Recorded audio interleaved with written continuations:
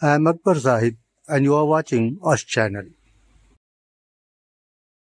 Two explosions have killed 84 people and wounded over 280 others on Wednesday during the fourth death anniversary of Iranian commander Qasem Soleimani in the city of Kerman.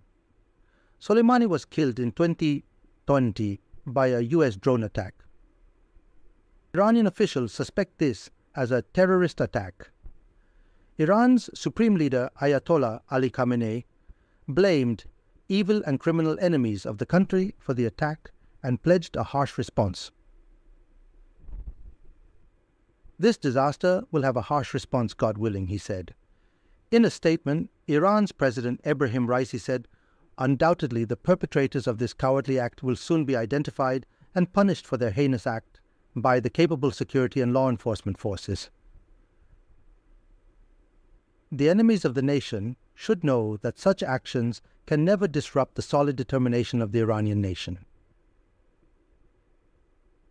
Hassan Nasrallah, the leader of the Iran-backed Lebanese group Hezbollah, said those who were commemorating the death of Soleimani were targeted.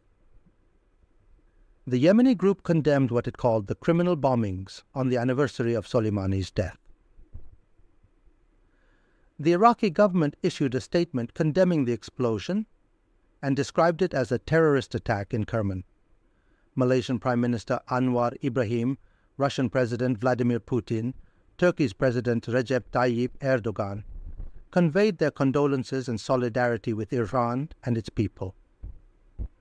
European Union demanded that the perpetrators of the twin blasts be brought to justice and condemned the attack. UN Chief Antonio Guterres offered his condolences for those killed and called for the perpetrators to be held accountable.